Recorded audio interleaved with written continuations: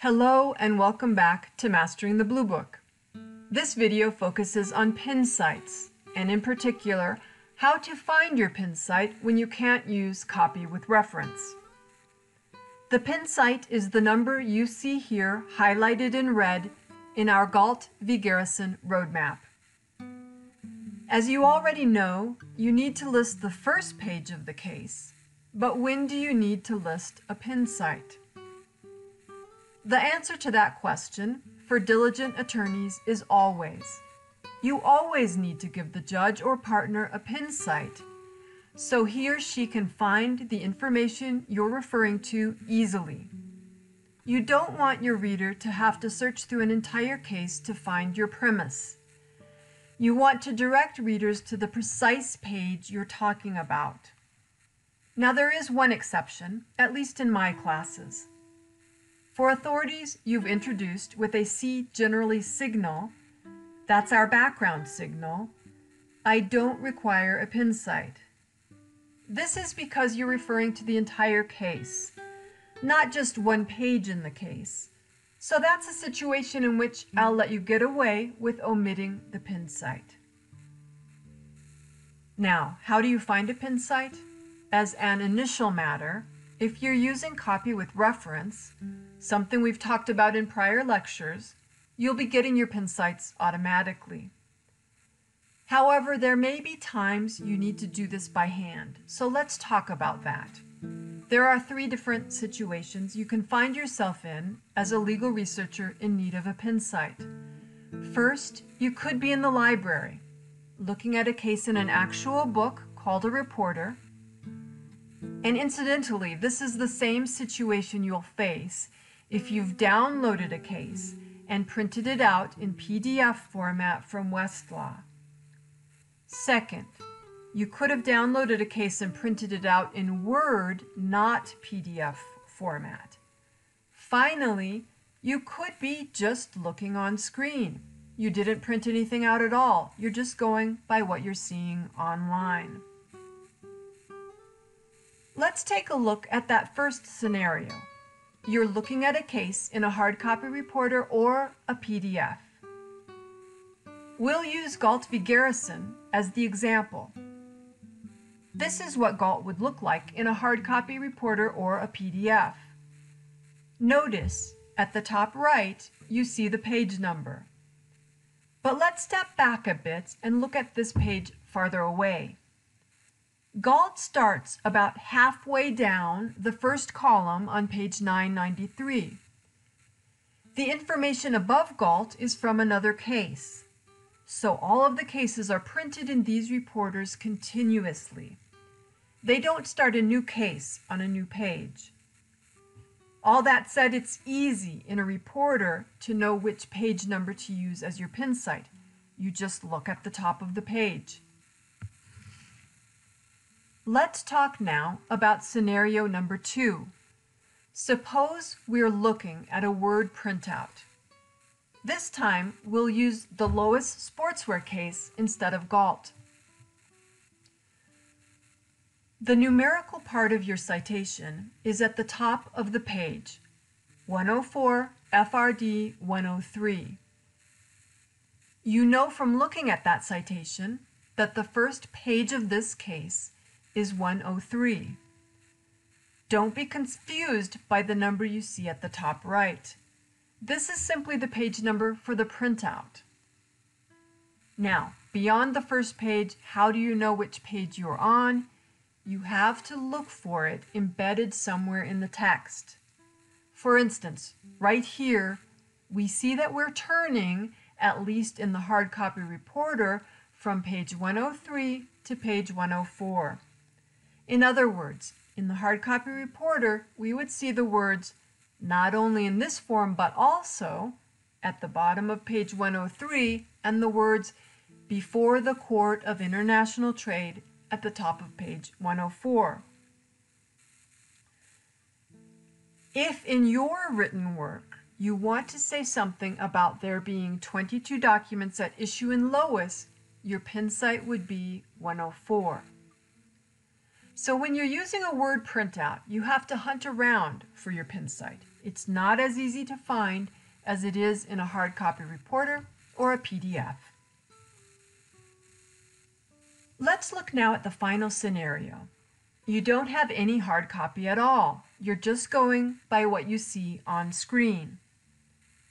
Finding pincites online is a lot like finding them in a Word printout. You just have to hunt around in the text until you find them. Online, the numbers are green, so they stand out a bit more, but the process is the same. In this case, the words we would be seeing at the bottom of page 995 in the hard copy reporter would be, did permit plaintiff to file, and the words we would be seeing at the top of page 996 in that reporter would be an offer of proof. If you want to cite the phrase an identifiable state purpose in your own writing, your pincite would be 995. And if you wanted to say something about the requirements must fall, your pincite would be 996. Before we end the video, there's one more thing I want to touch on: the special problems that can arise with locating pincites in Supreme Court cases. These problems arise because we have 3 different Supreme Court reporters and we have a parallel pagination system to reflect those different reporters.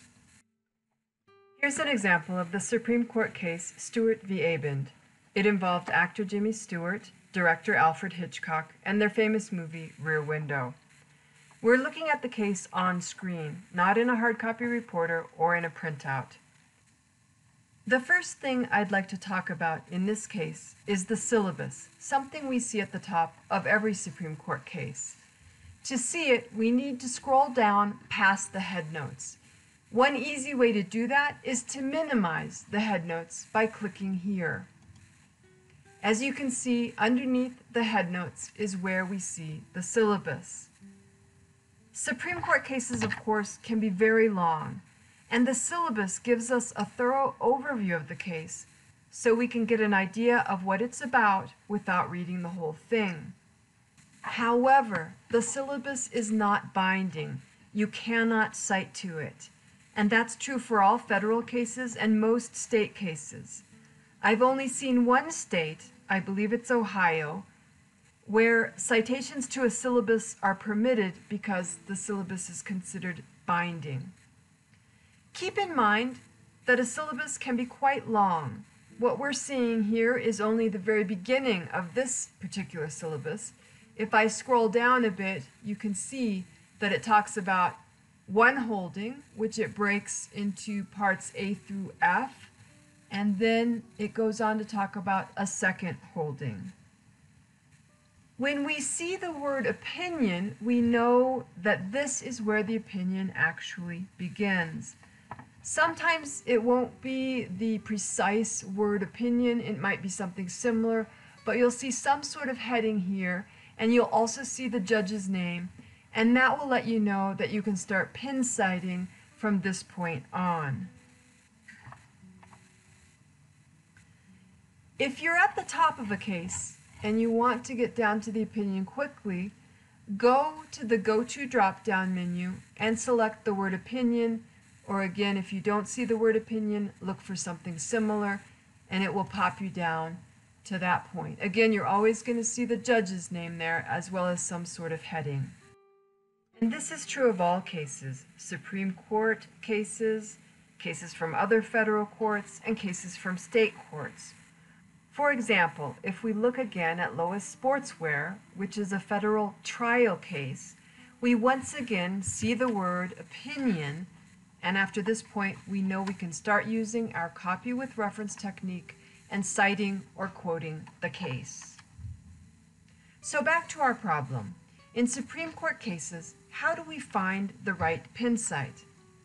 Let's look at a Supreme Court case on screen.